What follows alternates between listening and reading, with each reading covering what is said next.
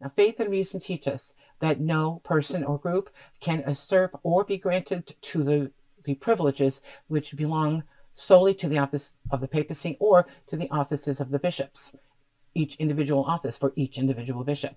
Nobody can replace those offices, especially lay people.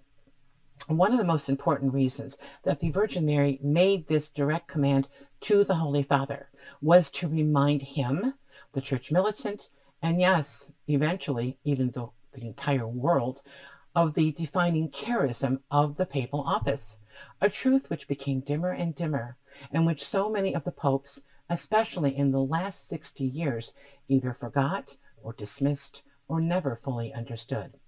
One incident which exposed this terrible misunderstanding or flaw was witnessed in 1980 when John Paul II was approached by Bishop Pavel Hanilka of Czechoslovakia. He told John Paul II, in the presence of the Pope's very close friend, Cardinal Wyszynski, that the most important thing he had to do during his pontificate was the consecration of Russia to the Immaculate Heart of Mary in union with all the bishops. However, John Paul II protested, and eventually he stated that the, quote, jurisdiction of the Pope only comprises the Catholic Church.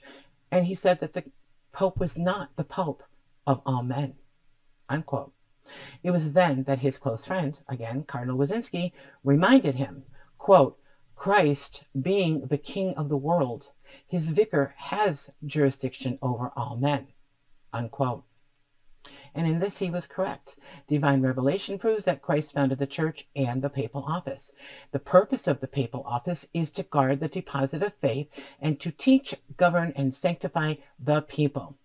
Now that's also true in a great degree for the bishops, who are princes of the church in their own right, but they are also subject to the Pope.